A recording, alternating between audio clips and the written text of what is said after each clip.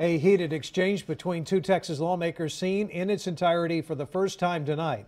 Last night we told you how the House Investigative and Ethics Committee agreed to have the Texas Rangers look into allegations made during a hearing last month.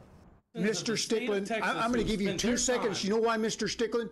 You are breaking the rules. Really? You're breaking the law. That's a big accusation, Mr. Chairman. Stickland, you just heard someone who claims to have registered here. What do I have to do with that? Your office. You we know called that I you was office. on the floor. We called your office, Mr. What are you trying Stickland. to prove here? I'm not having to prove anything. The proof is there.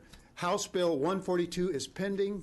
Please leave the committee room or be removed. I hope that you have. The crux of this, House Transportation Committee Chairman Joe Pickett said that State Representative Jonathan Stickland broke House rules with his bill banning red light cameras after several supporters proved to not even be at the state capitol that day. Stickland said the entire incident was an ambush by a political opponent. Earlier that day, Stickland and Pickett got into an argument on the House floor about another bill, and we posted the entire exchange with this story for you at KXAN.com.